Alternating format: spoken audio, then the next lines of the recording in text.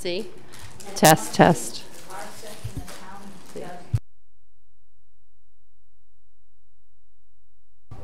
Testing.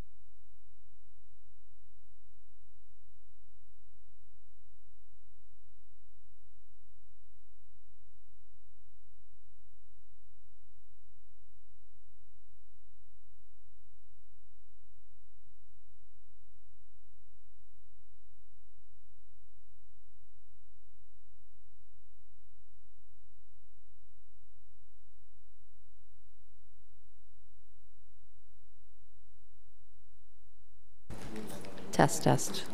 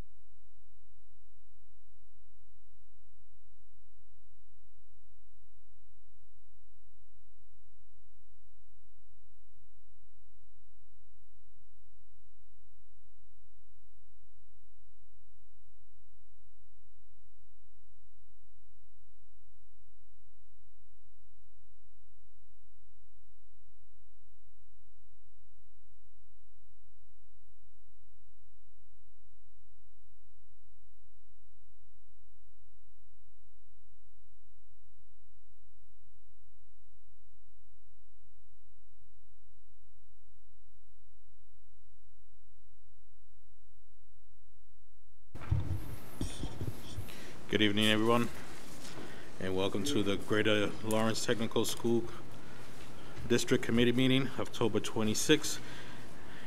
Time is 6 p.m. And can everybody please stand for the Pledge of Allegiance?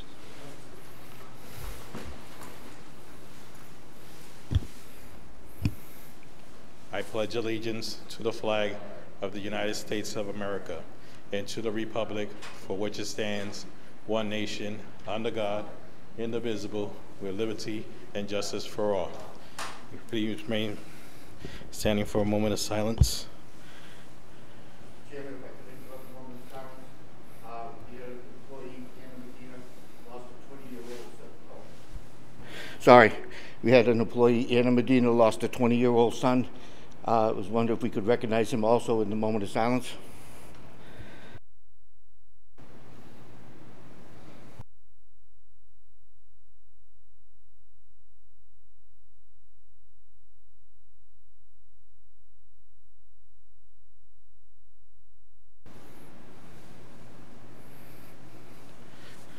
Thank you.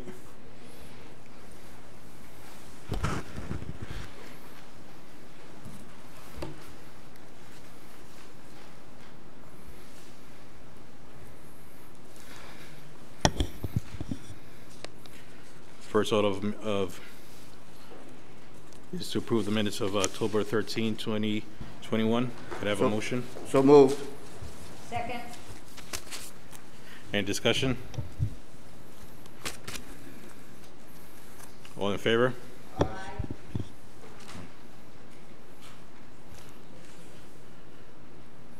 Aye. Roll call, Sue. Ms. Fitzgerald? Yes. Ms. Tisla? No. Mr. Lamontagne? Yes. Ms. Marmol? Yes. And Mr. Cirillo? Chair votes yes. Motion passes.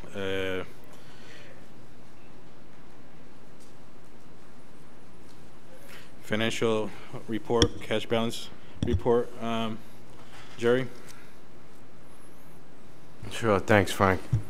Cash balance report as of October 19, 2021. Account balance on October 5th, 2021 was $2,119,796. Spot 88. We had deposits from October 6th to October 19th of $172,605.32. Less payroll on October 14th of $894,138. Spot 81. And less warrant number 6 on October 12th of $355,675.05.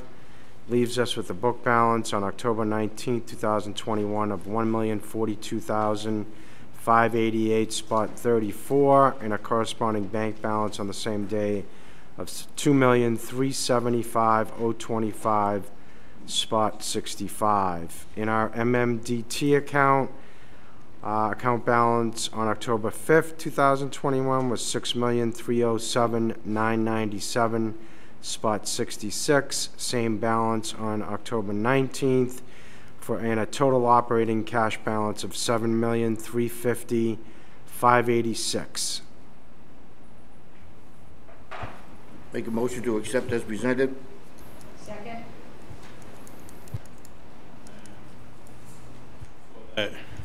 I want to recognize and welcome back Frank Rossi. How you doing, Frank?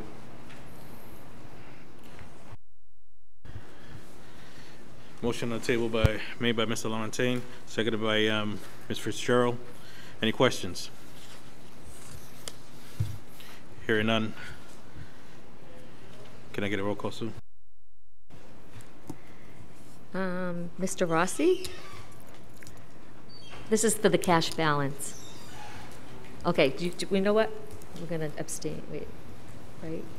Should he abstain? Ms. Fitzgerald? Yes. Ms. Tisla? Yes. Okay, thank you. Mr. Lamontagne? Yes. Ms. Marmol? Yes. And Mr. Cirillo? Chair votes yes. Consolidated cash reconciliation report, Superintendent.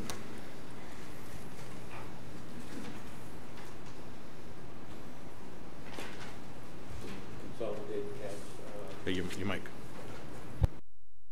You should have a copy of the Consolidated Cash Reconciliation Report. Yeah, that was just passed out to everyone, so glad to answer any questions.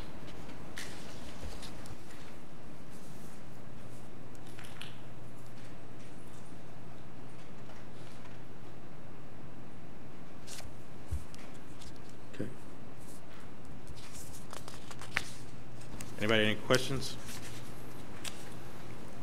Thank you. And budget report, Superintendent? So, Hold on a second. Wait a minute. Mr. Gerald? Yes, if we were following along on the agenda, I wanted to talk about the revolving account for a moment.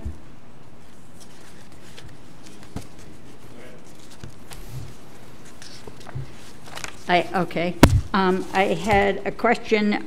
It is a really, really healthy balance with the cafeteria fund, and I know that oftentimes it's just a timing issue, but that is a really healthy balance. So my question would be, is this because of the great amount of subsidies we had? That's question number one.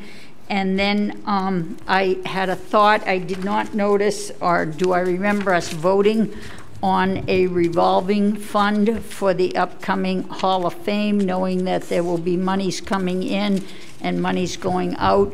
Do we need to anticipate that and set one up, or is it a line item in the athletic budget? Which area should that go in? Thank you. Did you say Halloween? Hall of Fame. Hall of Fame. It's the season. Superintendent, can you answer that, or? so I haven't, a request hasn't come to me to start a line item in the budget for the Hall of Fame activity yet. So I can touch base with that committee and bring it back to the district if it's not going to be part of our activity, student activities fund. I'm not sure because the request hasn't come to me. So I'll do some investigating between now and the next meeting and can come back with an answer for you. Thank you. Any further questions on the revolving fund? She had a question on the cafeteria. On the cafeteria, I would say at this point it's a timing thing in terms of how our cash flow goes through our paying out vendors versus having money coming in.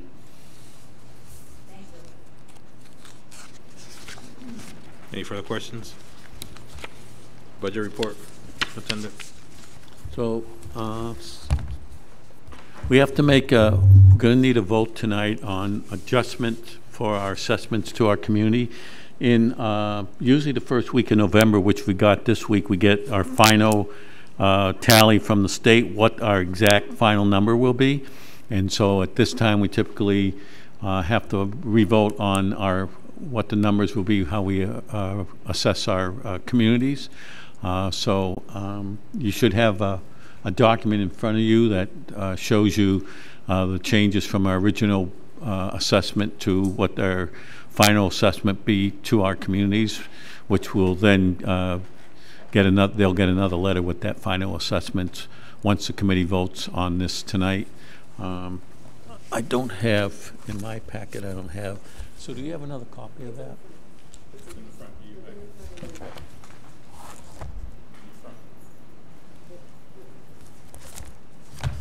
From my packet? Where's all your stuff that I put in the front? Oh, you put it in here? Yeah, I put it, no, I put it, where's all the stuff that you had in front? I have another one anyways. Where's all the stuff you had right there? Right here. Put it with all, where's your folder and stuff? Did you look here? Maybe. Oh, Put it it's in that folder. No, it wasn't. Oh, okay. All right, hold on. I think I have another one anyways. I just want to review the All right, numbers. hold on. Okay.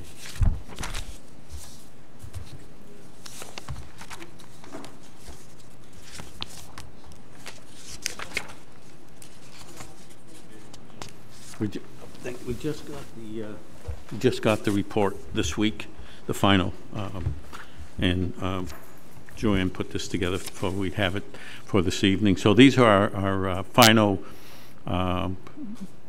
community budget assessments for 2021-22. So if you look at the original numbers for each of our districts, so it's broken down. The first column is the our foundation budget with the ESSER money added to it, so the final number, and that was what they will officially be assessed. So originally it came to, when you added it all, it came to $5,882,584. The final adjustment is actually very close to the same, $5,883,228. So it's just a little bit less.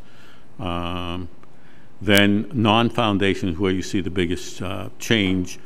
Non-foundation comes to $1,771,873 with an adjustment of final assessment of $1,595.71. And the reason for that is the state has provided more funds for busing, so it reduces our assessment to our community. So it's the busing costs that impacted this number for the most part. And so the total was $7,478,299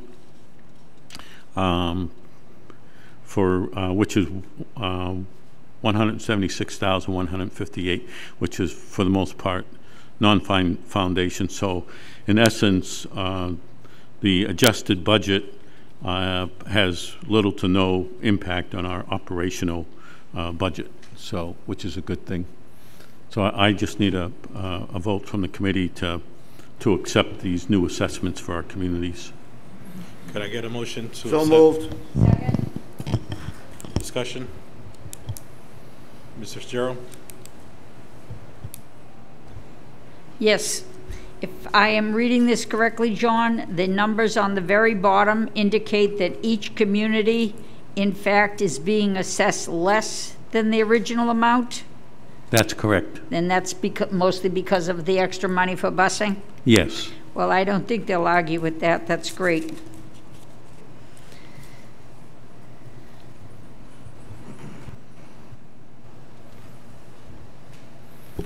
Any further discussion? Roll call, Sue. Mr. Rossi? Should. Okay. Ms. Fitzgerald? Yes? Ms. Disla? Yes. Mr. Lamontagne? Yes. Ms. Marmol? Yes. And Mr. Cirillo? Chair votes yes.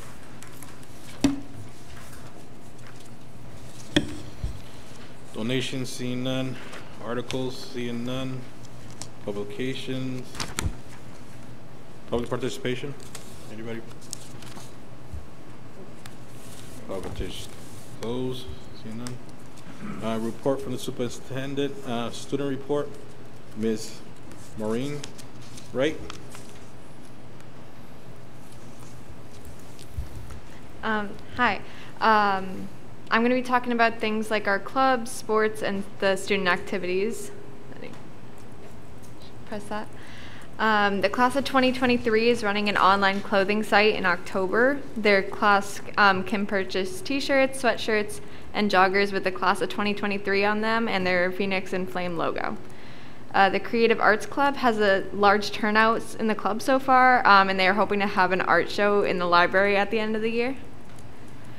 In Tabletop Game Club, it was previously called Fantasy RPG Club. They play Dungeons and Dragons and other tabletop games. They currently have over 20 students consistently coming in. Student Council has a big number of students attending. Right now, they're brainstorming upcoming events. And they hosted a sock drive lasting the month of October, and also did Latin Night, which occurred October 14th from 3 to 4, where students learn the basics. Peer mediation isn't really a club, but rather a program for students who have a disagreement with a peer, dealing with rumors, misunderstandings, and a lot more. On October 8th, to acknowledge Bullying Prevention Month, they held a Sock It to Bullying event where where everyone at GLTS could wear crazy socks. In Yearbook, they ran an October fundraiser where you could donate a certain amount, and they'll give you tickets and a treat for a chance to win one of the wreaths for the season, and I believe the drawing was on the 22nd. For GSA, it's a club that provides a supportive environment for students who identify as LGBTQ or just support it. It's not a club where you have to place any label on yourself. They have about 35 kids consistently coming in, and they just held their voting for elected positions today. For sports, girls soccer has entered the season defending its CAC championship. They have 7 juniors, 8 sophomores, and 15 freshmen. On their varsity squad, they have 5 freshman students playing. On golf team, they hosted and competed in a CAC League Golf Championship and won. This is the first time ever for the program. They also competed in a state tournament as a team on Tuesday, October 19th. For girls volleyball, senior night was last Wednesday at 4 p.m. for JV and 5:15 for varsity. They celebrated 4 seniors this season and have 36 players in the program in total. Fall sports are coming to a close soon, and winter sports registration is now open. They start after Thanksgiving on the Monday, which is November 29th. They offer boys basketball, girls basketball, swim, cheering, wrestling, and indoor track. On October 22nd, we had homecoming. Over 450 tickets were sold. Students had the option to wear their costumes or dress up. They had a DJ, dancing, food, and drinks for purchase. Mr. Thompson, Miss Gillis, and Principal Zielinski all got pied in the face, which is very, very fun and exciting. I sent out a form to all students asking for feedback on how their year was going, and most students said they were happy to be back in school. It helps them socialize more, not get distracted, and stay on top of their work. As just a response to that, to any students worried about the Cosmo shop, there will be a renovation in the future. To any students struggling with mental health, contact your guidance counselor and they will connect you with resources and support. And to any student who can't afford the GLTS wear, contact Dean Gillis or Dean Vogel and they can try to help you with arrangements. And that's all that I have, and the best way to just stay updated during the week is through the GLTS Instagrams. It's official _GLTS or GLTS Principal, which is Miss Zielinski's.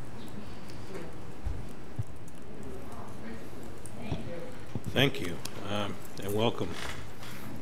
And thank you for the much voice that you're bringing to the committee from the students. And informing us of everything that's going on with the student population. Any questions? Ms. Fitzgerald.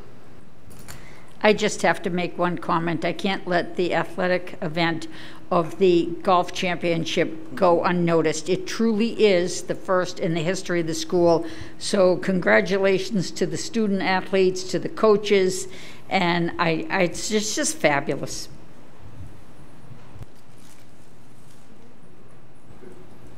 Mr. Lamontagne?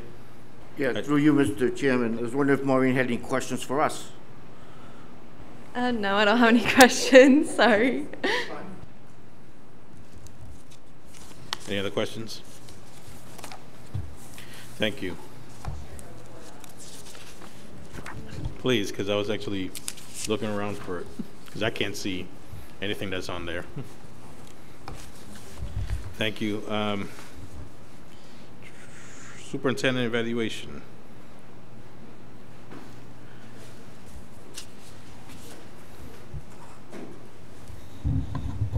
John. So I gave the district committee my evaluation last week, my goals last week, and went through everything. There was, I think, I'm not sure that the committee wanted to review the standards and the indicators to see if there were any other standards or indicators they thought were important to address within my goals. And so the committee was going to review that, and then if any other recommendations were to be made, would be made at this particular meeting.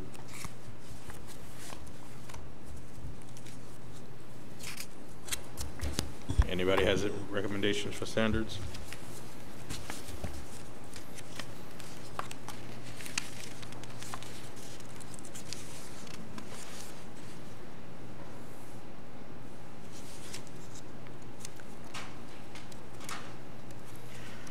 From standard one, before I start it, Ms. Fitzgerald?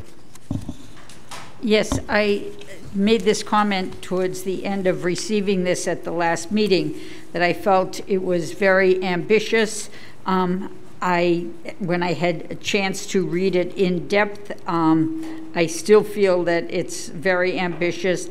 And I just want to make sure, asking the superintendent, I don't want us to agree to all of these and set him up for a, not failure, but tough review. And I'll use as an example, the parent newsletter, for the superintendent to weekly put out a parent newsletter versus one coming out from the whole school, including the principal, including our PR person.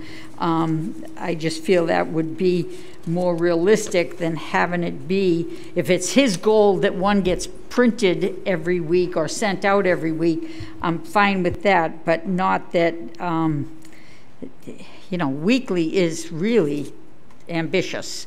Bi-weekly seems more realistic, considering, or even exactly. Monthly, I just feel that we do a pretty good job of communicating in many areas, many styles, kinds, and so that, I guess, is the only one that stuck out with me as something that might be difficult to accomplish for everybody in the school, including the principal. And I'd ask the superintendent if he wanted to modify that, or the rest of the committee.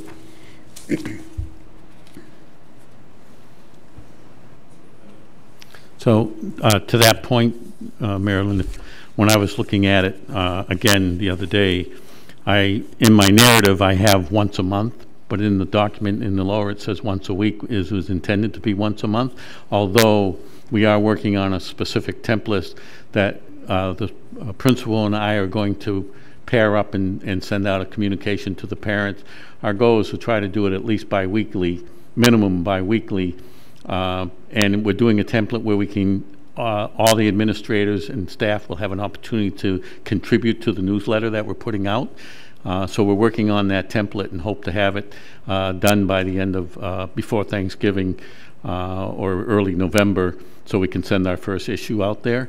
It's a combination of the principal and myself. When we talked, the principal and I talked last week and then again today about it, that we felt that it would be more impactful if she and I did it one newsletter, so that they're communicating consistently with both of us, and we're not being in conflict. It would be less difficult for parents to follow what's going on in the building. And then we were also believed that it would be important to get feedback from, so we'll have every time we send our letter, information about COVID, information about what's going on with sports, an article, some information about what some of the things are that are going in the shop, so more broad information, so that it would be more interesting to the parents and more impactful in terms of building relationships across the school with parents, to have a voice from not just us but everybody in the school. So that's what my goal would, what I'd like to have my goal be, is to produce that kind of communication. I'm going to tend to agree with Marilyn. Once a week is definitely going to be, even if you're working with a team, might be a little bit too much. But I would also suggest you modify that. But we could look at that now. Anybody else before I turn it over to Ms. Fitzgerald? Ms. Fitzgerald? I would just, I don't know if you need this in a motion, or if John is willing to have it changed on the timeline to be monthly or bi-weekly, whatever that final decision is, but just remove the weekly part from it. I'd be happy to do that and put it down as monthly. The one other thing I would address is when you look at superintendent's initiatives for the school year, these are all initiatives that I am working on to try to accomplish. Hold on for a second. Does everybody have Does everyone this have this, package? Susan? Oh.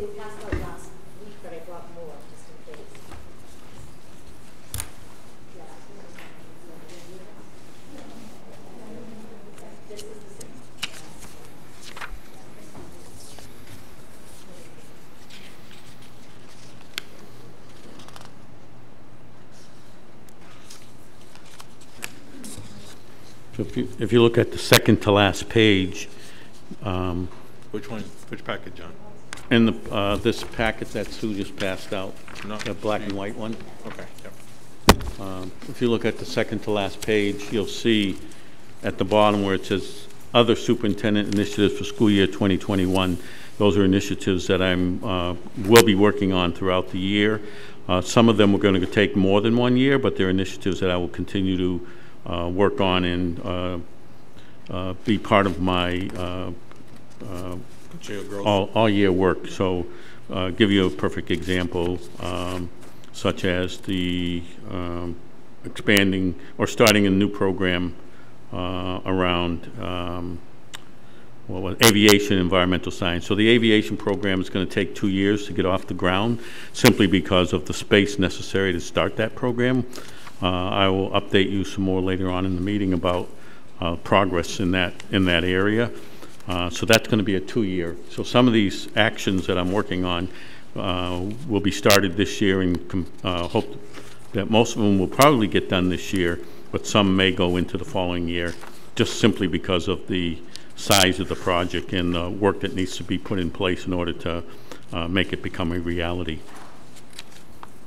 But I will continue to give you updates throughout the year on all these initiatives as they progress.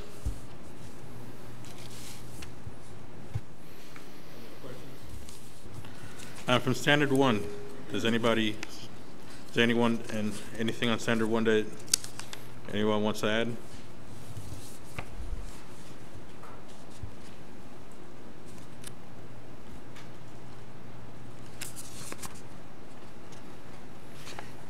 Hear nothing. Standard 2?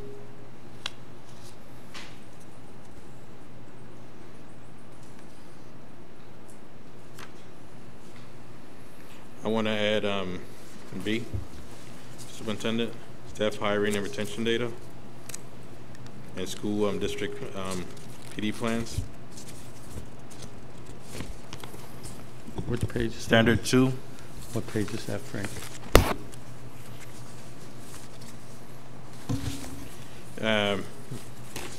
B, staff hiring, retention data, and school district PD plans. Okay. This is page Under Human 1. Resource Management and Development? Yep. Management operations, Standard 2. Yep.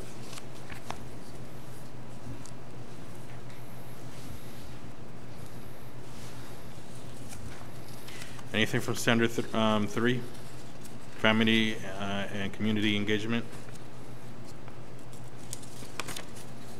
Because I think, Superintendent, you already got from, Yes. based on your thing on C, and I think you already had one for, which one was it? And I'm throwing a blank.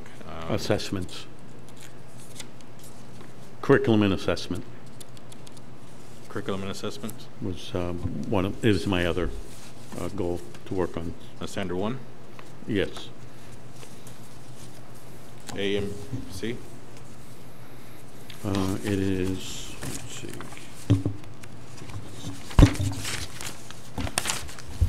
I think that's more than enough. Yep. Standard, it's actually standard 3, 3A. 3A? Yep.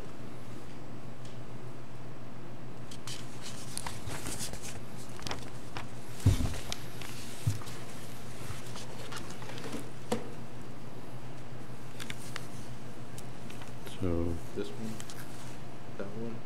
I want to add this one. yep. Are these two you said? So it's, standard A is community engagement, so that falls under here. This one? Yep. And then the other one is Standard, curriculum and assessment? standard 1A, which is curriculum and, yep. 1A. 1A, Standard 1A. And standard 3A, correct? Yep, And standard 4C. correct. And I want to add standard 2B.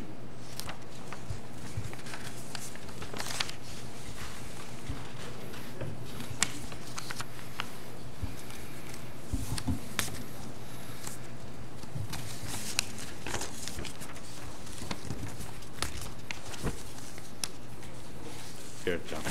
So I'll put an action plan together for the new one you gave me, Frank, for the committee. Yeah. Any questions?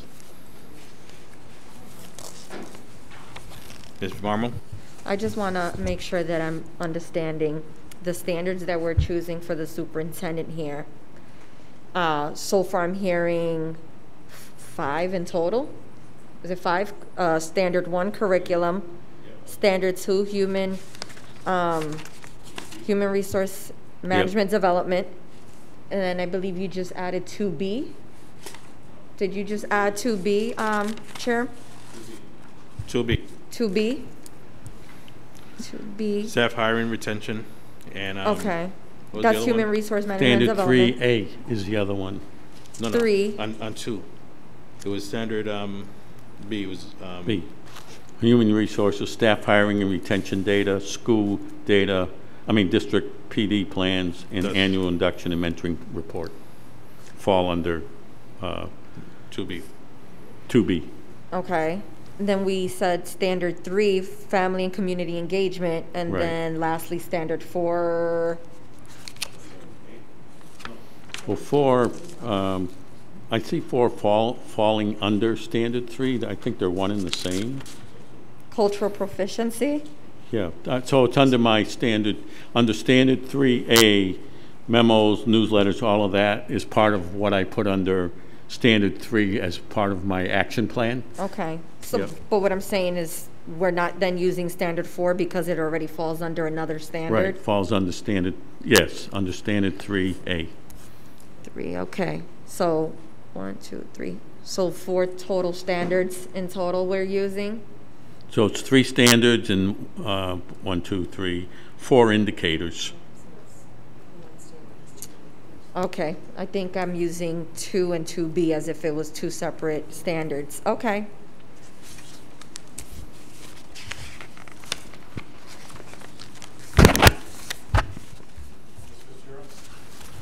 Yes, I just have a concern. John gave us his goals, which is what we asked him to do, and now we are adding more. And in that training we went to, we were specifically asked not to add on 2, 3, 4.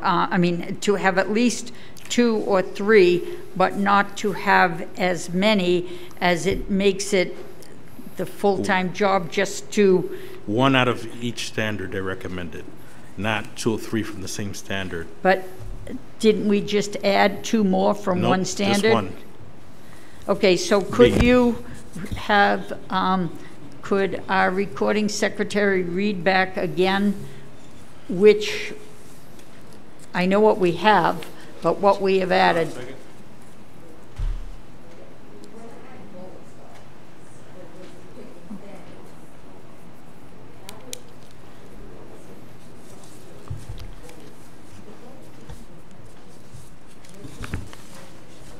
Oh, you have one. So we're adding this one. You had this one, but you're going to combine with this one, correct? Yeah, it's part of this. Yep, So we're going to take that one off. yep, There's going to be this one, and this one. right.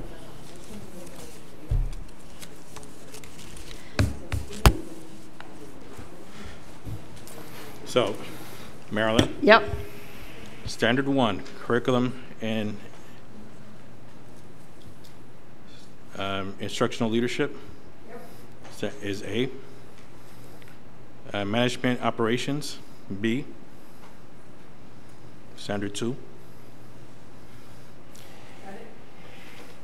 Standard 3, engagement indicator, A. Family community engagement.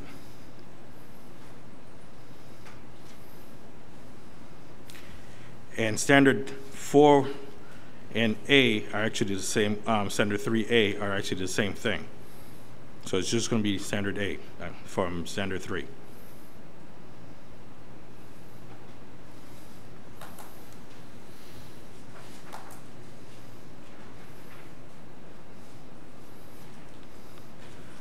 Frank, any questions?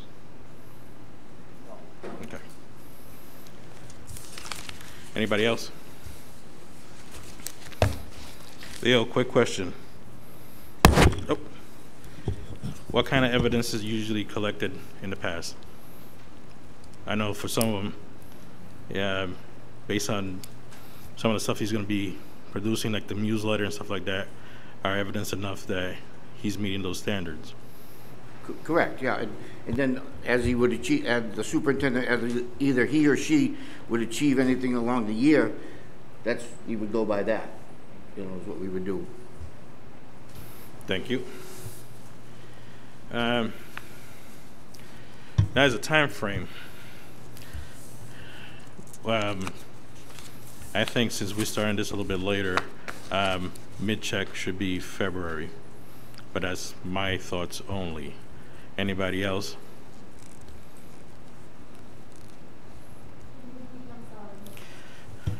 Mid-check to see that he's already achieving some of the stuff. Besides, he's going to be producing the evidence, but the mid-check point to where you see where he's actually in line to achieving his goals. If anything needs to be realigned, I would say it would be February because we're starting this a little bit later than anticipated. For how many? We have 2 meetings in February. Yeah. Yes. So for our second last meeting in February. February 15th. Yes. Go to committee's last meeting in February, on February 15th, for the superintendent to come back and highlight everything he's accomplished up to then and what he still needs to do. Any questions? Could I get in the form of motion? Okay.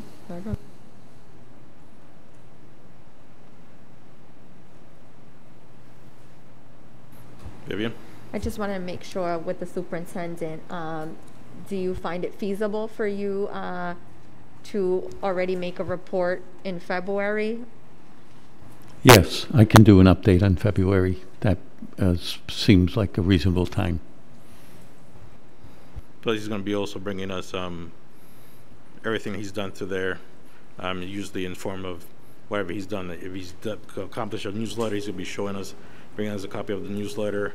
PD will be the agenda he's put with staff and so forth.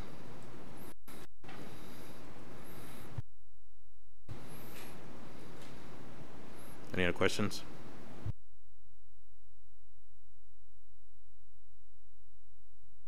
Move. Set. Any questions? Roll call, Sue.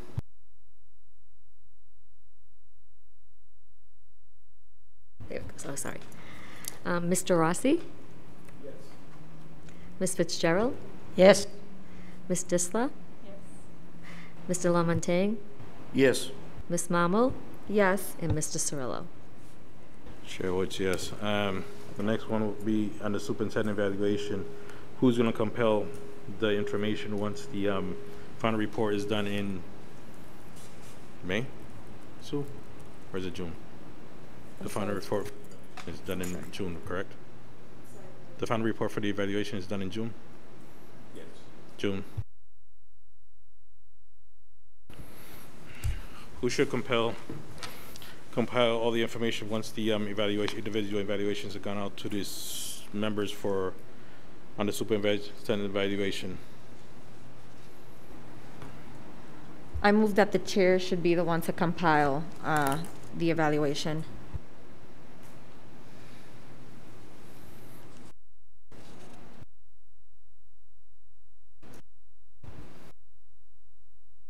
Okay. Okay, I got a motion. Second. Any further discussion?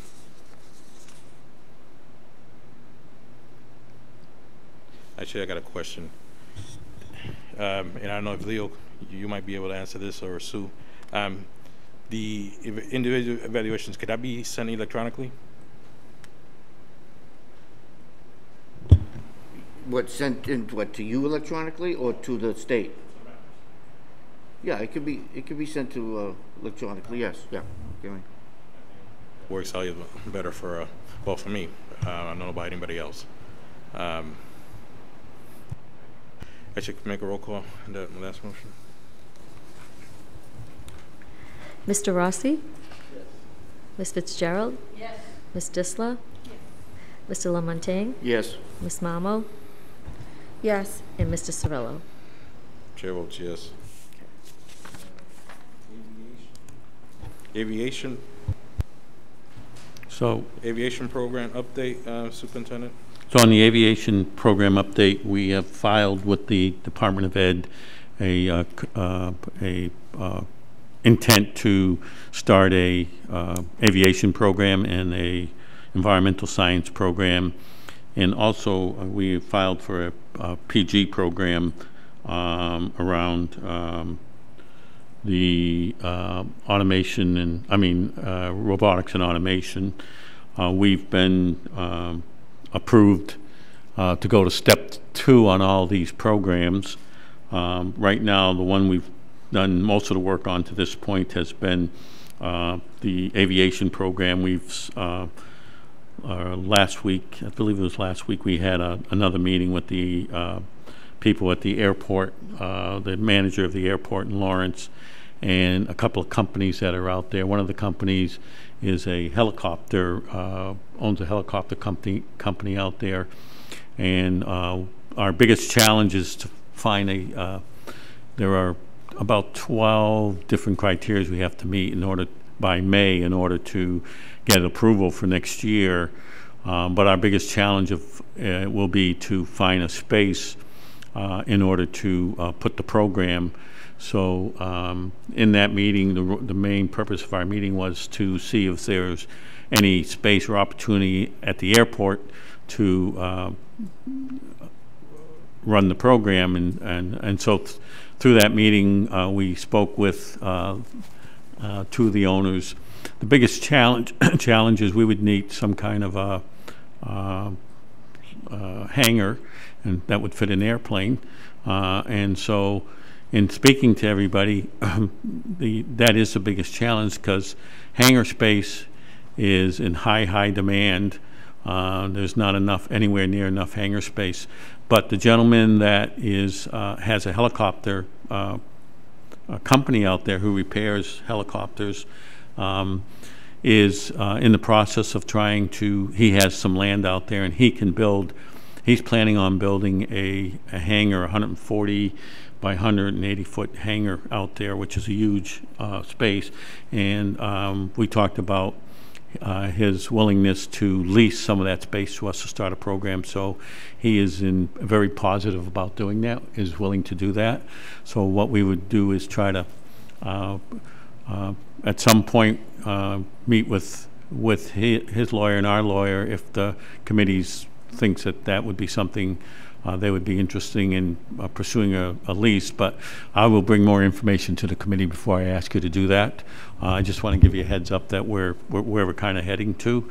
In meeting with them, we also talked to them about who may be on our advisory, some of the pathways and companies and corporations that do business with the airport that would be important for us to have on our committee. So we're putting our advisory committee together and hoping to have our first meeting sometime in November.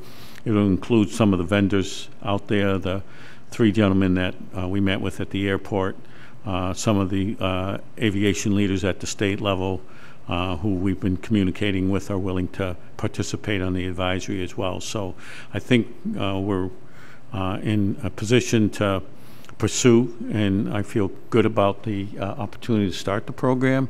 It's just that I don't think it would be possible for us to have it for next year because we don't have a place to put it. And he's hoping to get his hangar. He would like to get it done this year. His biggest issue, he says, he's already trying to get some material, which are 18 months out, he told me, for his trusses for his building.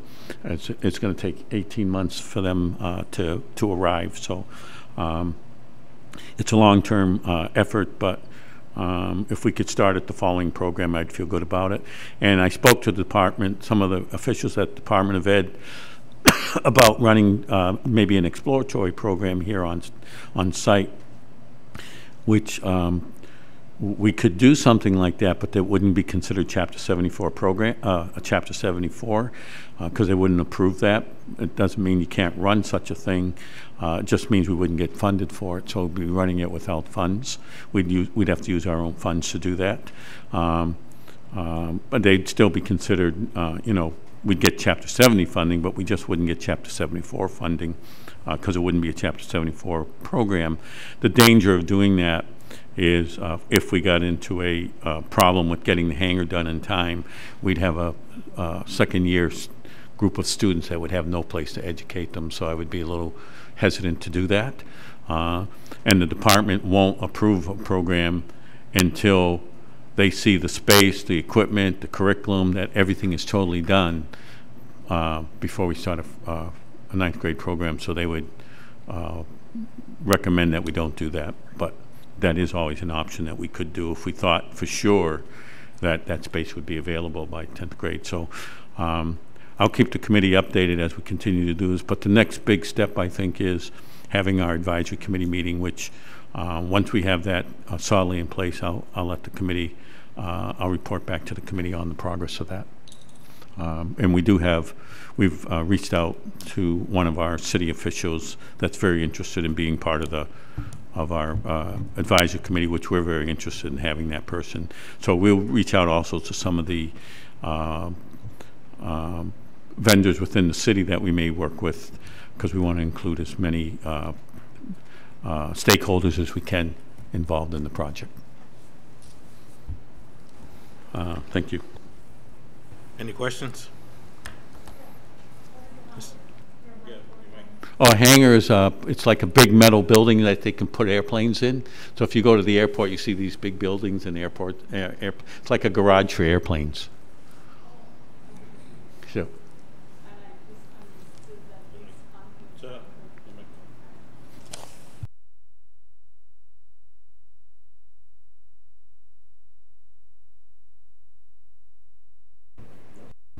Okay, I got it. See, I made you stunned. So, okay, so hangar, I know, hangar is the garage for planes. I understood that you said this funding is coming from Chapter 70? So, if we were to start a program, well, the funding for this program, we might sorry. So one of the things we're pursuing, we're hoping Capital Skills Grant comes out. That would be, we would be putting in, for the equipment for this particular program, we'd be looking to pursue a Capital Skills Grant, which can go as high, it can be anywhere from $500,000 to $1.5 million. And there a few times the state has given $1.5 million to start exceptional programs. So I don't know if they would do that in this case, but we would, that's what we're hoping at some point, that a Capital Skills Grant come out within sometime this year. There's probably one due sometime this year, we expect, which we would then put an application in for. In terms of leasing, we would may have to go to our legislators to pursue the opportunity to lease and funding for that. Because that might be a more substantial cost, and if you want to lease for more than 5 years, it has to be approved by the legislators, and we would want to lease for longer than 5 years because we would want to put all this effort and work into a 5-year and only have a 5-year lease. So that's something that we would probably, we may go for a 5-year lease to get the program up and running, and then pursue legislation to expand that lease because that's something we think is very important. So there is a lot of, work to be done in order to make this become a reality, but we think that the opportunities and the growth in the industry warrants, because the training they get for becoming to work in this industry goes beyond just airports. It's a lot of the aspects of this industry are very similar to our robotic automation program with regards to the career areas that are involved, such as electrical, hydraulics, programming. These are all very similar competencies that we do teach in the robotics automation. So there's some crossover there. So we feel good about that, because then we may be able to do some cross training and some education that reduces our costs, but also has a bigger impact on opportunities for even our students that might be taking robotics. Any other questions, Mr.? Is this any other questions? Zoila, any other questions? No, you all set? Ms. Marmo? This is just more of a comment. I want to thank the superintendent for making this possible. When I was first appointed back in February, I want to make sure that I recognize City Councilor from District D, Giovanni Rodriguez, who came to me letting me know about this opportunity, and the fact that you were able to hear me out in a meeting and kind of making this happen. I just want to show my appreciation, and I'm thankful that you saw that this is an amazing idea that our school will definitely benefit from, and our students, especially from the community of Lawrence, but just in general, every serving community will benefit from it. But I'm just excited to see students, especially from the city of Lawrence, who are not normally exposed to an industry such as aviation, and for our school to be one of the first ones in the Merrimack Valley to have that. I'm super excited to see it happen. So thank you. Mr. Superintendent? So there's only one school in the state that has such a program, Chapter 74 program, and that's in Westfield. So we would be the second program in the state and the first in this area. Thank you. Any other questions? Okay. What was the other? You had aviation, environmental Science. And which one's the other one? And the other one is a PG, looking at a PG program for robotics automation, which I will bring the committee more information about that in a future meeting. It's something we're looking at. We don't know if it's something the committee would be comfortable with, but we had to put the paperwork in before the middle of October, so we put it in, and then we're putting data and information together. So if we decide to pursue it, we've got at least step one done. Okay. Thank you. No further questions? RFP for the field project, Superintendent? I like to table this at this time. This is for phase 4, where we had all that fill put in, but we're looking to do an RFP. I think we have a few different organizations that are interested in completing the project, so we're just bringing in the fill. We don't actually totally need, we could utilize another field, would help us in terms of our programming, but what we're trying to do is have an organization that's interested in completing that project through some kind of a lease, and then we would benefit from that project itself for the time that our students would be able to use it. So we're not ready to put the lease out there, not ready to present a RFP yet. We're still doing some work with that, and I need the attorney to look at the final document. So I will be moving forward with some RFP to the committee very soon. Move the table. Any questions? All in favor?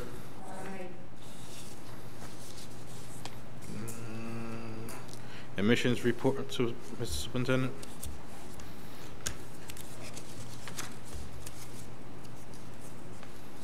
So you should have I believe you see the copy of where we're at with admissions at this point, although I don't see it here. Well, we have done, I believe once, is it further back?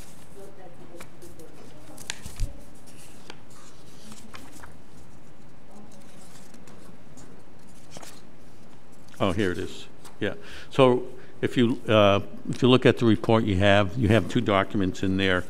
One is somewhat contradictory to the other, but right now we have 782 applications for the upcoming school year, which is an enormous amount of applications, probably 350 more than we typically have at this time. We believe we're going to have well over the typical. Last year we had almost 1,300. We believe we're probably going to have somewhere in the 1,500 range this year. So we continue to get more and more students that are applying to the school. If you look at the second page, it says 562, and that's because it's different time frames in which this report was done. So this is the most recent, where you see 782 applicants to this point have applied to come to GLTS. Yeah.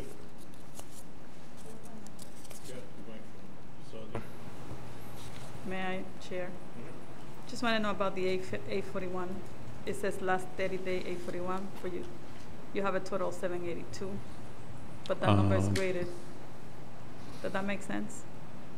The 840, the last 30 days, 841. What that means is, are those? Oh, some of those are pending.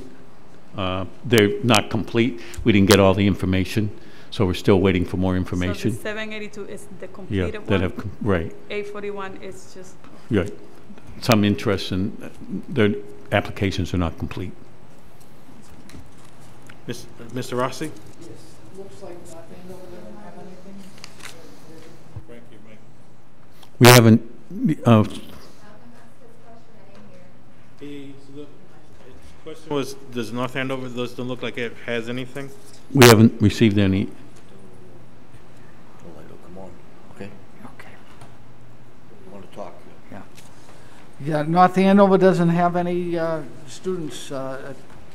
We haven't received any applications yet. Doesn't mean that we haven't gotten any from the sending district yet, or from any individuals yet. So, and we haven't visited the school as of yet either. The North Andover Middle School we haven't been to yet. Yeah, I'm all set. Thank you. Ms. Fitzgerald? Yes, have any schools been visited yet, or are all of these applications just on our being so awesome? Yep. So we've done one virtual visit so far. One school we've visited. We are ratcheting up our, we're going to start doing in-person visits starting next week. So you'll see these numbers go up substantially after that. After those visits, we typically get a lot more applications. And the open house is coming up also, so after that, we typically get a lot more also. Thank you. Ms. Fitzgerald? Ms. Parmo? Superintendent, you just mentioned that starting next week, you will start visiting in person to some of these schools.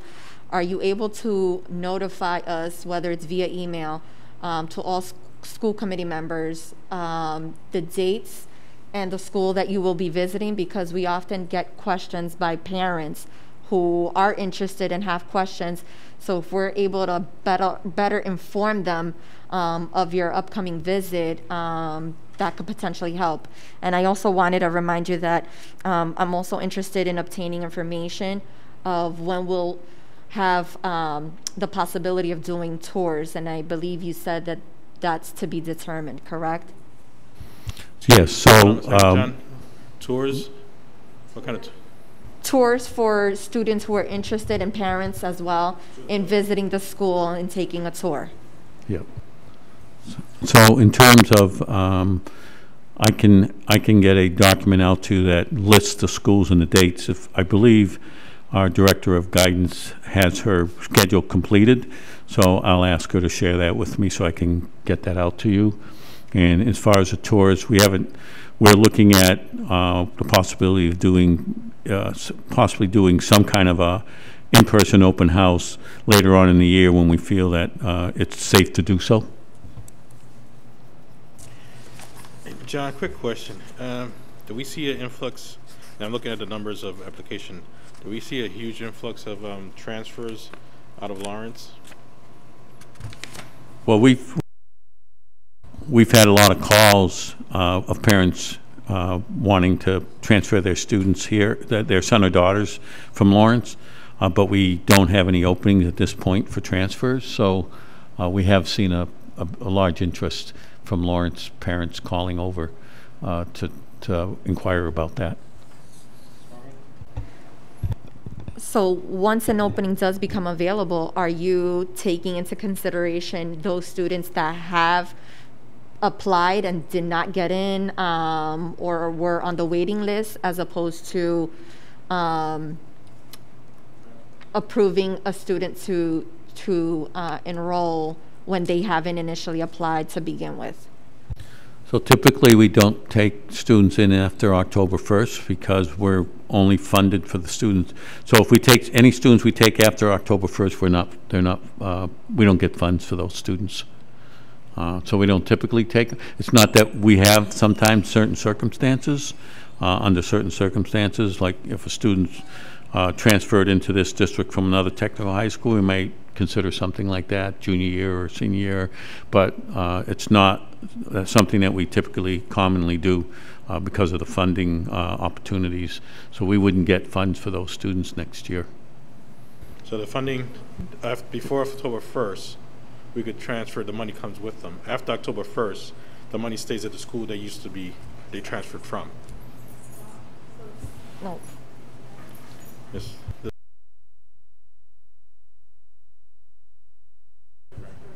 I just had a quick question for the superintendent. Where is this school, the Richardson Middle School? We've got one student that's applied. One application? Yes. Might be a private school. I'm not even sure, to be honest with you. Okay.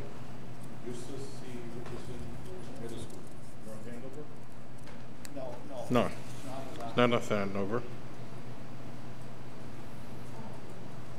No.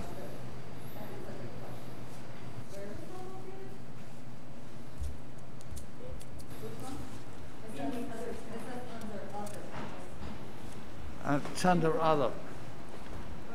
Do you know Justice? middle school? No. I've never seen it either. Well, Superintendent can give you that information later on. Is this the? Actually, Mr. Rossi, you still have any other questions? Okay. Ms. Disla? Then. Just back to the answer about the transfer not being possible after October 1st? It could be possible, but it will be, the funding will stay with the former school. So generally speaking, we do not take transfer after October 1st. Right, we don't typically take students in after October 1st. For some reason, I had something in my head that students can transfer after January. I don't know why I'm coming up with that. Is that something that we've done? No. Students can transfer to any school. The unfortunate part is their funding that goes with a student stays with the other school. I don't think we don't do that because of the funding issue. I don't think most schools won't do it either, unless it's within the same district. So if the student is in the charter school, Lawrence Charter School, and is going to Lawrence Public School, okay. Mm-hmm. Do we have a date for like a end date to accept applications? Do we have a set date that when we're not going to take more applications?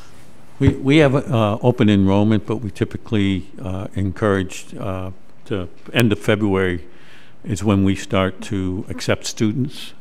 So the end of February, we encourage to have all applications in by the end of February if you want to be part of that first round of acceptance. Other than that, it's much more difficult to be accepted if you put your application after, but we do have an open enrollment all the way through the summer. There's no end date in terms of when you can apply.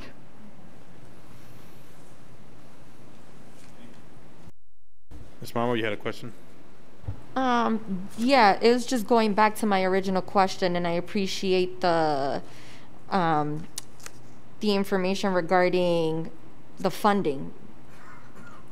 But my question was, if there was ever a time that an open spot is available, are we just considering a student that is currently on the waiting list? No, we don't typically go to our waiting list after October 1st on waivers. I mean on transfers.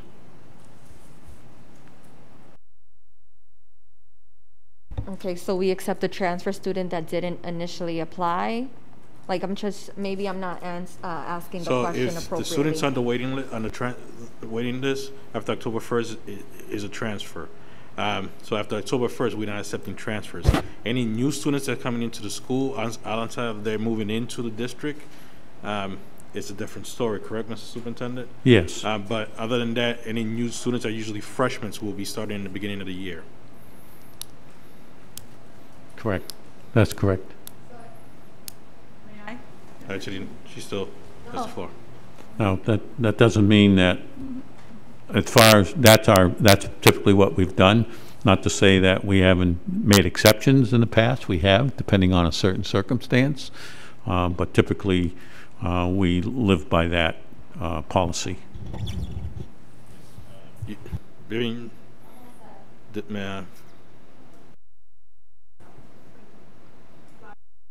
What she was asking, because I think I believe what she's looking for is to know if an opening becomes available, then we go to the waiting list because we're not taking transfers. So the answer is yes, right? If there's an opening so if there's an opening, let's say in carpentry in the 10th grade, we wouldn't take a transfer, but we would take a transfer from within the school. So if a student was in automotive, wanted to go to carpentry, we would take a transfer. Yes. Yes, I was just going to maybe add a little clarification where there have been exceptions. Let's say a family moves from Billerica. Their son or daughter was a student at Shawshene Tech, and they now move to one of our 4 sending communities. It would be more likely that we would make the exception for that student because they're coming from within a school that had the same frameworks curriculum as ours, and if there was an opening in that particular shop that they were in, it would be very easy to do that since they were now a member of our community. And it doesn't happen often, but it does. Same thing if one of our students were conversely moving to Billerica or Lowell or whatever, we would hope that they would be accepted at either Greater Lowell or Shawshene Tech. So, but as the point we had made 2 weeks ago, that we were hoping that if any new students were brought in because there were openings, they would be coming off our original waiting list and not someone who was now just asking to come.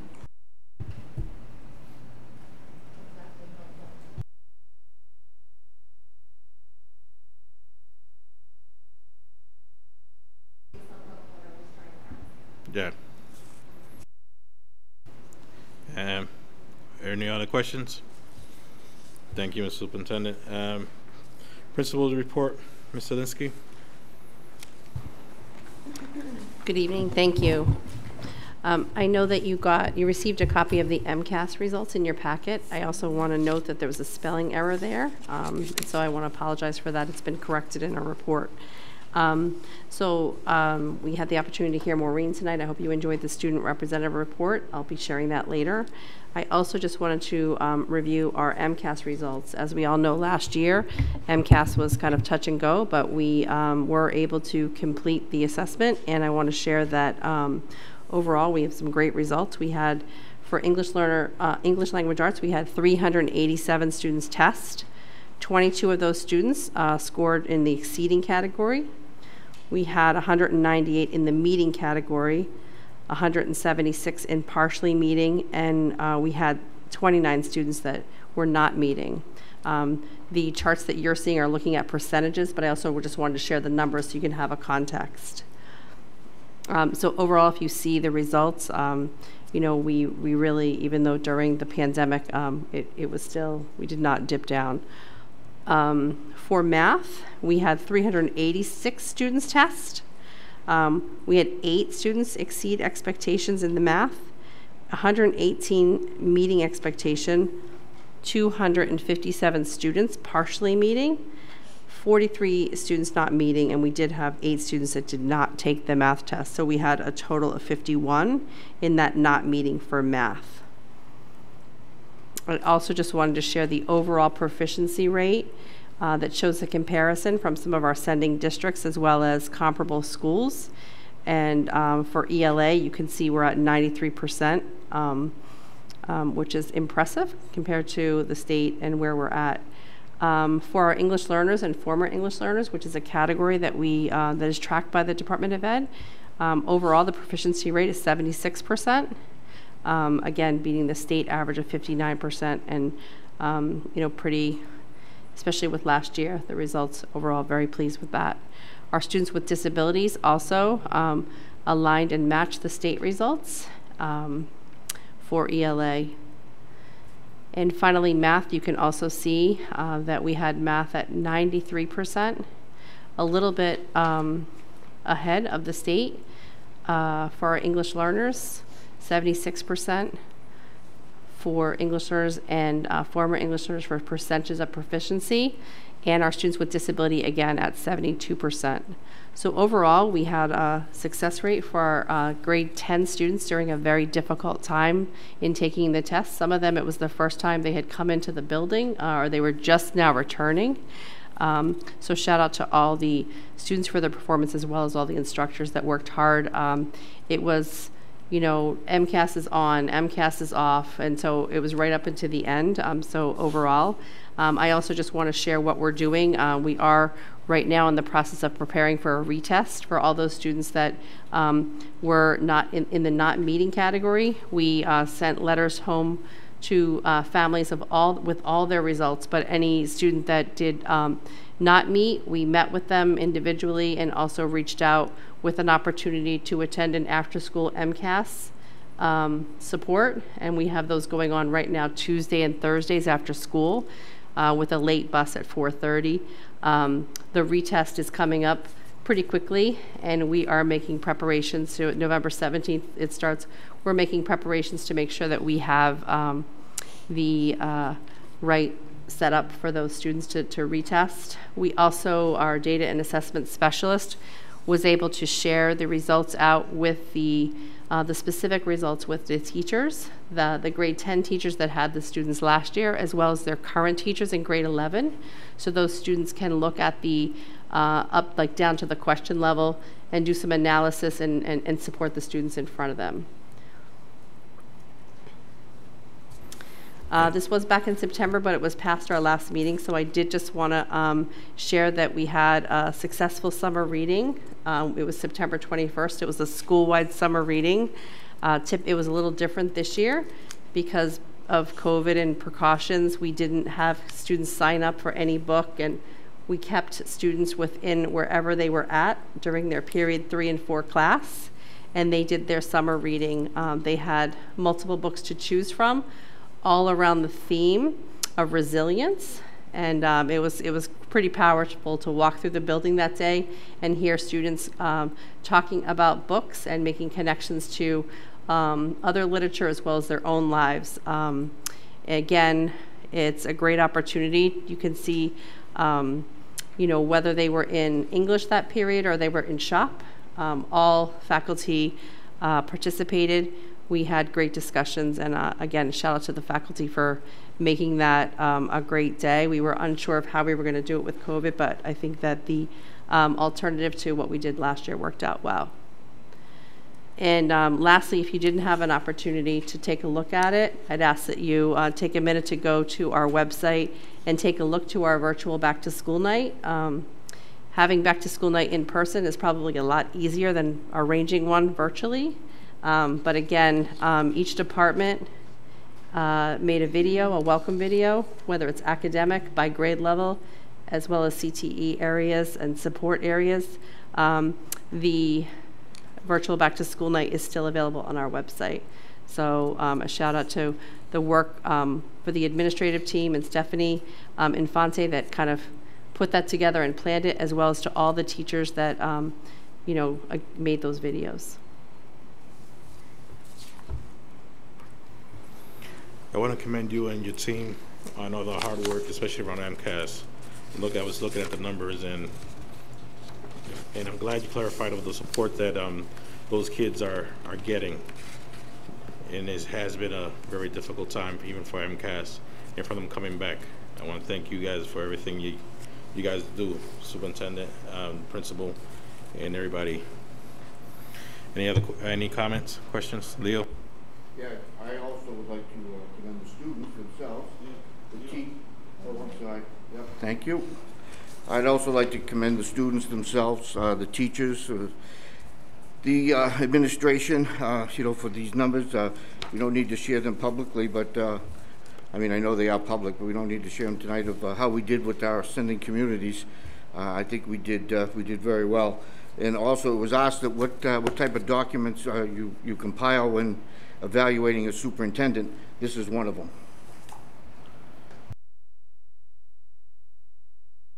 Comments? John Denmislinsky. So I just want to, I don't think you can understate the performance of our students. When you talk about our students, also you're talking about the performance of our instructors and all the support staff that was out there last year, everything from, you know, our guidance counselors to our technology department that supported all our efforts last year, and to see these results and how it impacted. It's amazing how well the students did, you know, outperforming pretty much all of our, in terms of proficiency. Our ratings are just really amazing, I think, in the outcome that we've had as a result of that. The only community that we were really close to but didn't quite outperform was Andover, which, and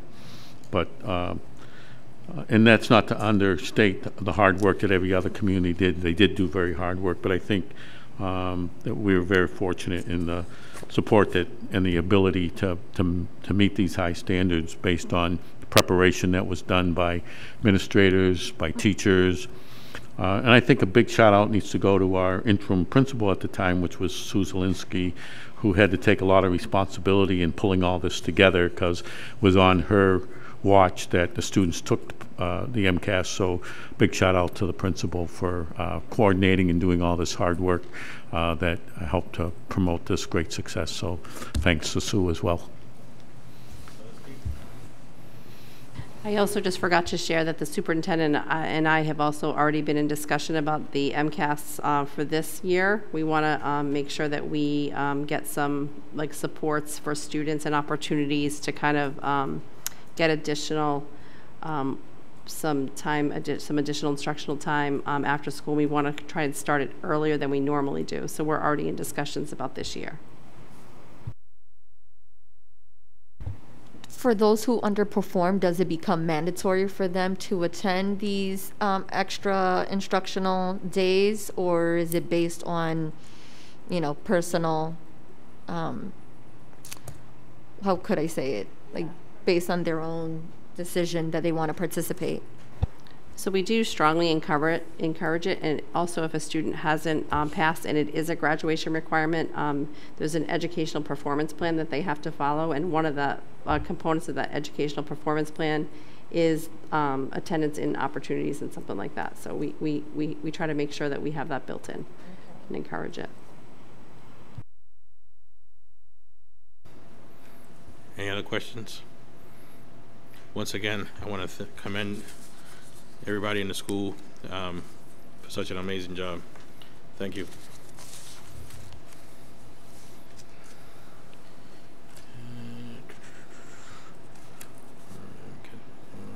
Capital Improvement Project Daycare Center. Mr. Superintendent? So I just wanted to give the committee a heads up that I'm looking at the possibility of opening up a daycare center as a tool or opportunity to retain teachers. I know other schools that have done it and have found great success in having a place where staff could bring their children in a daycare center within the school space, which the benefits to it are, number one, it allows parents to make it more convenient to come in with the student, drop them with their son or daughter, pick them, bring them home. And also you find that many more staff members become more active in after-school initiatives because it gives them that opportunity to allow those students to stay, those children to stay till 4 o'clock in a program like that. It also helps in recruiting quality instructors. So it's something we're looking at that I will bring more information to the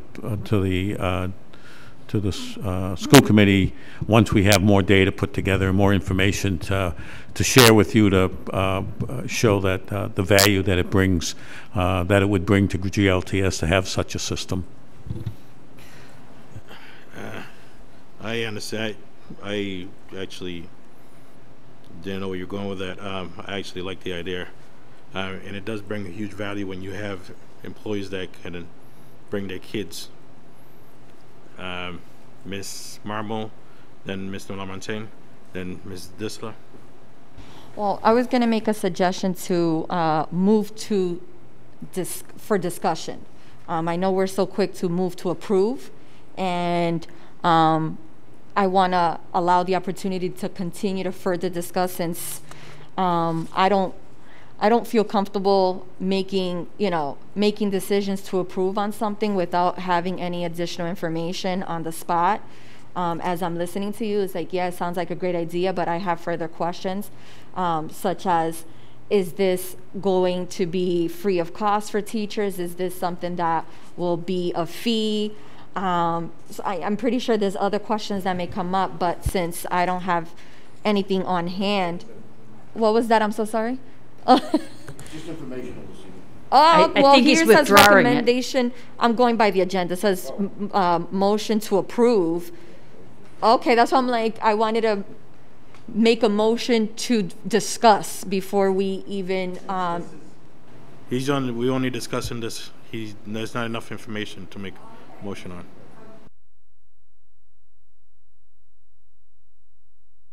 I don't know if I didn't hear the superintendent say, also down the road, the plan is to possibly work this into a Chapter 74 program, a vocational program. Am I right, John? Yes, that's correct. So we would look at opening up as a daycare and then pursue the idea of an early childhood program, which some of the vocational schools have.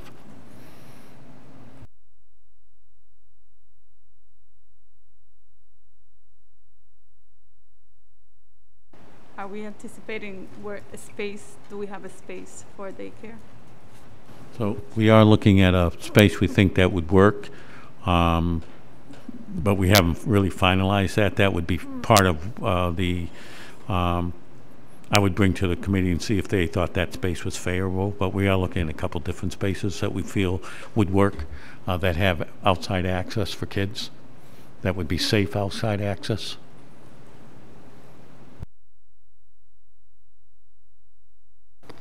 Any further question?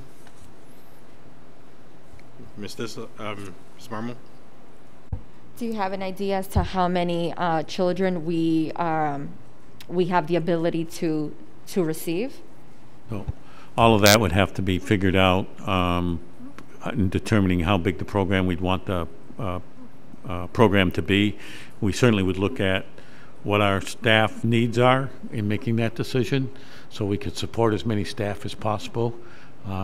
Different schools do it different ways, but some even allow grandparents to bring their kids, their grandchildren, if they're working here at the school. So a lot of that would depend on, what the data shows us the need is.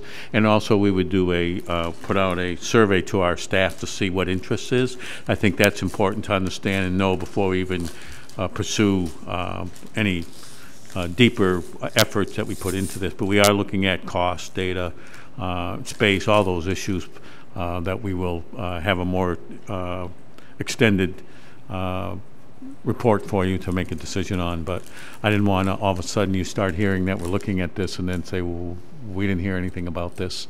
So I wanted to give the committee enough be the first ones to hear.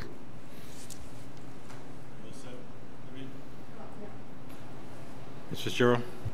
Yes, to Vivian, the state regulations include how, it would all depend on the site that here within the building, because you have to have X number of square feet per child that you're taking care of, and so on and so on. So the state would probably be the determining factor on how many we could take once we have decided on what area we're.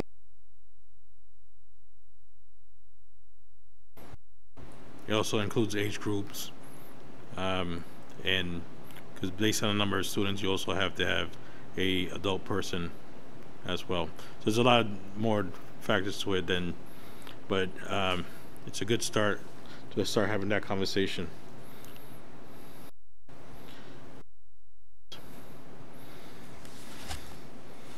Thank you, Superintendent. Committee report, seeing none. So do we have the policies update? Okay, that's fine. District committee priorities, none. Any new business? Ms. Marmo? Not sure if this is the right time to bring it up, but I wanted to take an opportunity to ask about the district committee meetings that we had discussed in our previous meetings regarding having them streamed through YouTube. I normally try to inform parents about our meetings, and I usually try to let them know how they could view it, whether it's streaming or via your GLTS Facebook account. And I was about to add YouTube as an option, and then I was like, okay, let me double check if it's there, and I couldn't seem to find, so it should be at least 2 previous meetings that should be already on the YouTube site. So I just wanted to follow up on that.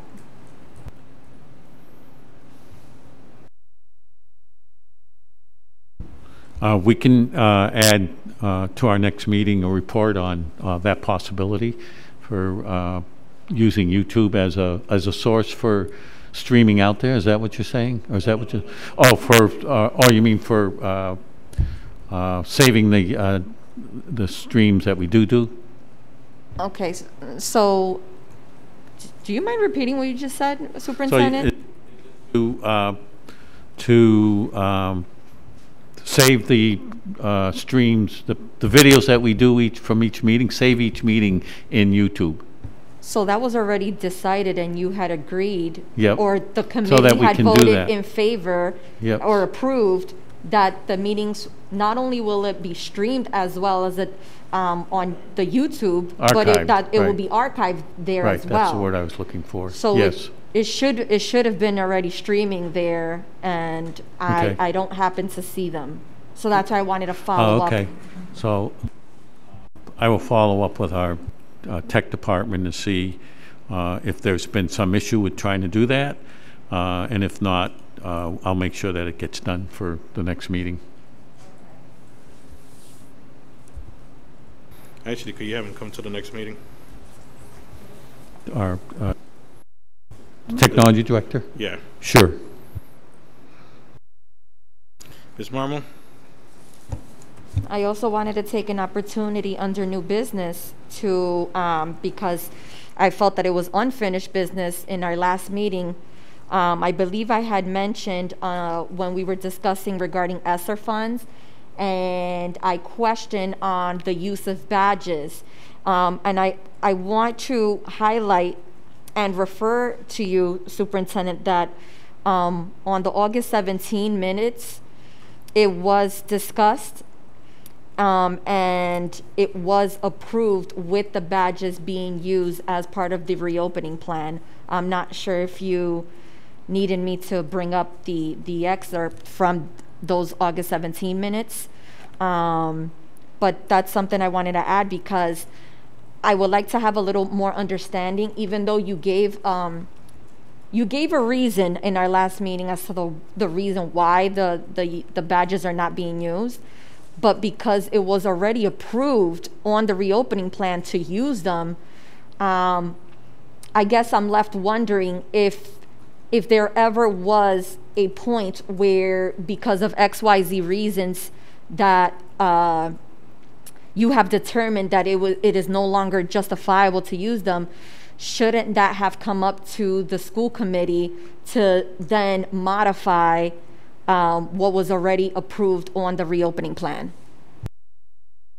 So if we had voted on if the committee had voted on August 17th and to move that forward, I would have, apparently I missed it and not coming back to the committee with the rationale not to do it, so that would be on me for having missed the minutes themselves and everything going on and being so busy. I guess I never even thought to come back to the committee for a revote on that, and so that's definitely it's my mistake. Can you put that for the next meeting? Absolutely, sure.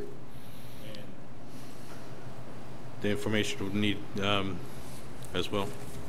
Absolutely. Any new business? Anything else on new business? Hearing none. Resignations. Mr. President. We have one resignation, EL paraprofessional, effective October 29th. This person is moving to the Springfield area, and so she has resigned her position here. I believe it's a posting we're looking for further down on job postings to replace that person. Any questions on that? No? Leave of absence? None. Retirement? None. Appointments? None. None. No. Job postings. So we're looking. We're looking to hire a full-time school nurse, and I gave you a document that outlines why. I won't go through all of it, but it kind of outlines what are some of the challenges we're having with the down in the nurses' office in the nurses' area. What the need is, but at the about an hour before this meeting, I was informed that one of our nurses was resigning, gave us a 2-week resignation. So now we need 2 school nurses. We need to post for 2 school nurses. We're desperately in need of getting some support. That will only leave us with 1 full-time school nurse. We're struggling with 2, and sometimes we have someone that comes in 2 days a week to help us. And then, of course, we use NARI almost every day as well in order to try to keep up with all the challenges that have come up being such a difficult year with COVID. And so I've outlined all of those issues, or I should say I didn't outline this. This is coming from our Director of Guidance who oversees the nursing department. I thought she did a good job kind of outlining, what are some of the issues between staffing and the impact of COVID and the other priorities that have responsibilities that have increased because of COVID, and the reporting that we have to do to the department and Department of Education and the state around COVID has increased their workload as well. So we are desperate to be able to post for two full-time nurses. So moved. Second.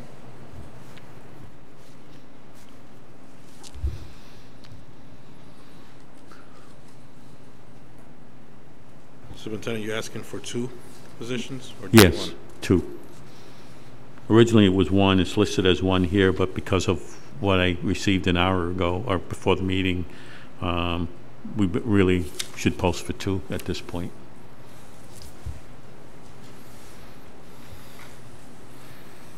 Discussion? There's a motion on the table made by Mr. Lamontagne, seconded by Ms. Fitzgerald. Hearing no discussion, roll call, Sue. Mr. Rossi? Ms. Fitzgerald? Yes. Ms. Disla? Mr. Lamontagne? Yes. Ms. Marmol? Yes. And Mr. Cirillo? Yes. EL paraprofessional. So we're looking for an EL paraprofessional. Hold on a second. Oh, I'm sorry. I have a question on the nurses. When you, how many are in that position right now? So we have 3 nurses that are in the position, but 1 is on a leave. We don't expect that she'll be back this year, but there's no indication of when that nurse may return, based on some personal issues that are keeping her from coming back this year, we believe. So we're down to 1 right now. So we'll be down in 2 weeks. We'll be down to 1 nurse. Yes.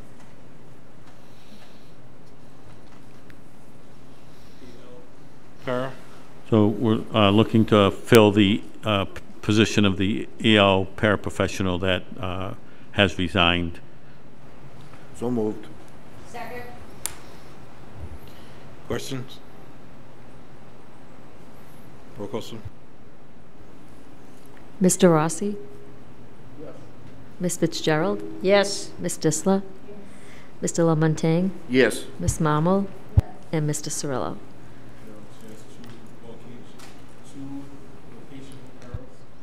So we're looking to put 2 vocational hire 2 vocational paraprofessionals to work in the vocational area in order to give because of the changes to the schedule, our shop teachers are not able to get any preps this year, and so in order to help with that, we would like to hire 2 paraprofessionals, and with the hopes of next year being special ed support staff paraprofessionals for special ed students next year, so it would give us a year to train them as well. These are new positions, so we would not fill these positions until our ESSER 2 and ESSER 3 grants have been finally approved, which then we would have, once those are approved, we feel that there would be funding available in our operational funds for that. And we know that ESSER 2 amendments, we expect those to get approved very soon, because we had just 1 question regarding that the other day that we responded to the Department of Ed this morning. So we suspect that will be coming through very soon.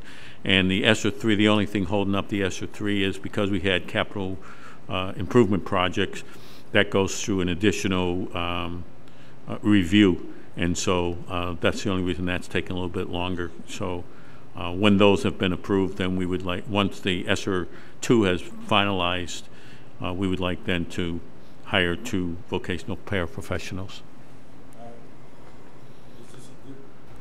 The para for vocational different than the regular paras? The requirements? They're not different in that what we will be seeking is paraprofessionals that meet the regulations, and we hope to train them in the different programs and utilize them in the future to support special ed students in the following year. Can I get a motion? So moved. Second. Vivian, discussion? I just had a question under education and experience. It says associate's degree or passing score on the para pro test. Is that? That's standard for any para. You either have to have associate's degree or you have to pass the para pro exam. So it's Not both is required. Okay. So if they have an associate's degree, then they're qualified within the state of Massachusetts to be a paraprofessional. If they don't have an associate's degree, then they have to have a passing score on the parapro test. And the nearest parapro center is in Lawrence for the examinations.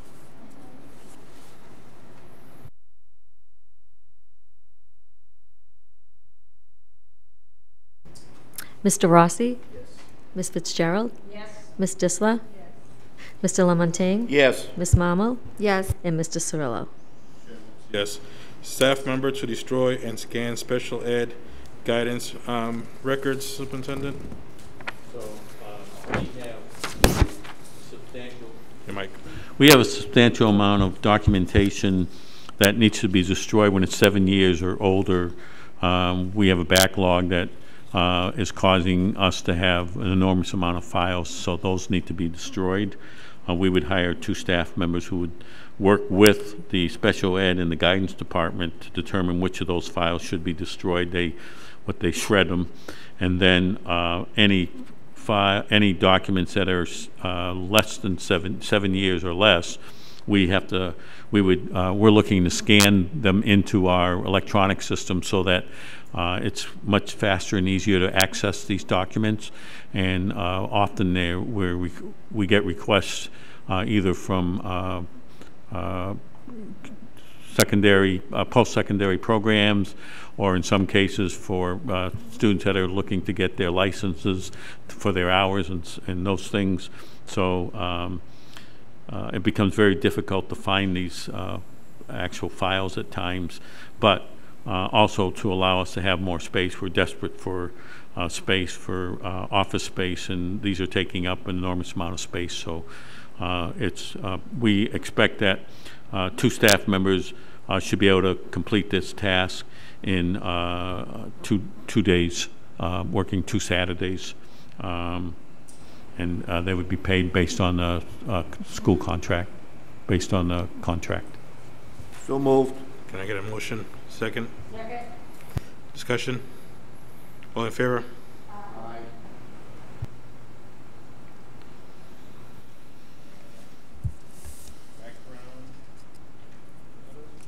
No. Huh? The background letters? Oh, there's all, I just put the background. Okay. Future, thank you, Sue. Future agenda items? Can I get a motion to go into executive session? So moved. I have a request, Mr. Chairman. Yep. If I could, through you, I would, through the chair, if we could invite the district treasurer into executive session for the purpose of letter B, and only letter B, the discussion of that. So motion on the table. No, you don't need a motion. If yeah, no, I agree. You could call it. But there's a motion on the table for executive session, and yes, Jerry, come in. Is there a second? Second. Roll call, Sue. Mr. Rossi? Yes. Ms. Fitzgerald? Yes. Ms. Disla? Mr. Lamontagne? Yes. Ms. Marmol? Yes. And Mr. Cirillo? We'll be coming back here to adjourn and then take any votes if need be.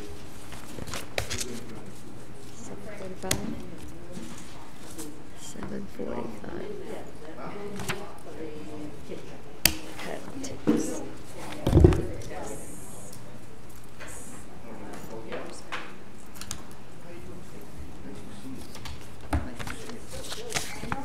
I know, and I called her and she said she was going to put the heat on. So I wonder if it just takes a little bit longer. I'm not in the camera, right? Nobody's trying to take a photo. They got you close up.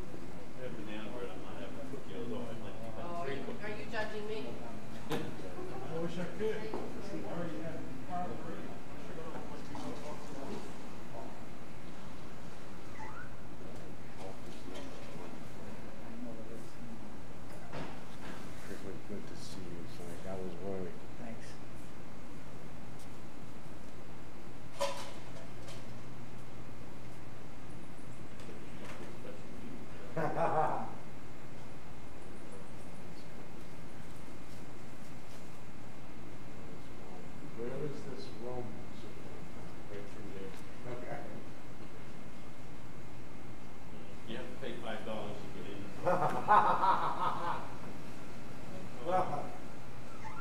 goes to the superintendent's new car.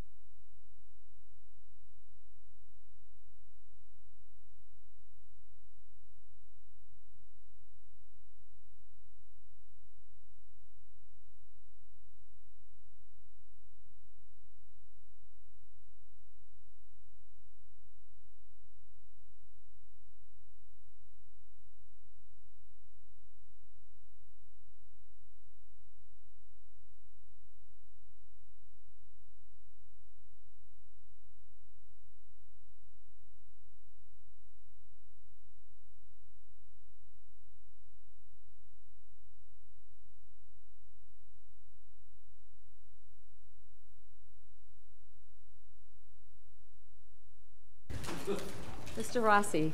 Yes. You want to go? Ms. Fitzgerald, yes. Ms. Disla? Mr. Lamontagne? Yes. Ms. Marmol? Mr. Cirillo? And it is 8:48. Stay warm, stay dry. All of the above.